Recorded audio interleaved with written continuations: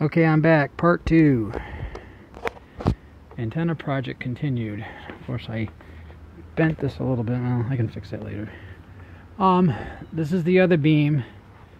The one you saw up there. The other 440 beams inside because it's small. So I have 2 of those and 2 of these. These are a 140 A14810S Cushcraft. This one works very well, and this one works pretty good.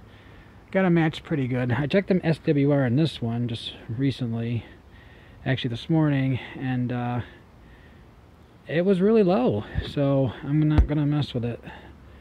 This one I haven't tested.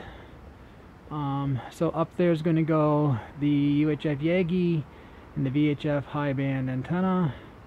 Poles are sticking out the window, and as you can see over here, don't fall here, the other antenna's down too. The 8 bay's on the ground in the back. I lowered it down with some cable, and the VHF high band's in the attic. So when I come back next time, oh, this yard's such a mess. I will have I'll have the TV stuff hooked up first, going back up in the attic to do that. And when I did SWR, I had a fellow ham friend come over and check it with his MFJ analyzer. So, bless you, whoever did that. And he said you could just move the rings up just a pinch to make it center on channel 20. So when I took it down, I did do that, just a pinch. So I only got this maybe 4 or 5 months ago.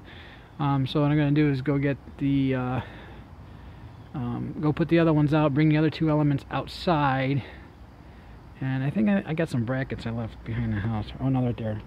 There's the antenna brackets, the grounding cable, but I don't think it's going to reach to where the pole I got it on the ground. I'm going to have to pull that out and move it over here. And then we'll get the 125-foot section. We're going to string it. So I don't think it'll reach the other way. I'm going to string it over the top of the porch roof down to where the hole is, and I'm going to have like 1 cable that goes in there. But the scariest part is going to be putting the antenna up. The other 2, I don't think it's going to be a problem.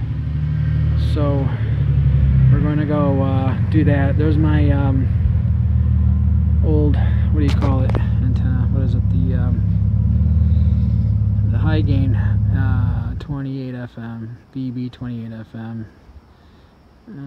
So let's go get started on the other part here. We'll get the TV stuff up, tested. I have tape, I have zip ties, and we will, the bug just flew in my eye. We will go from there and test it. So this will be part 2. Next one will be part 3. Stand by.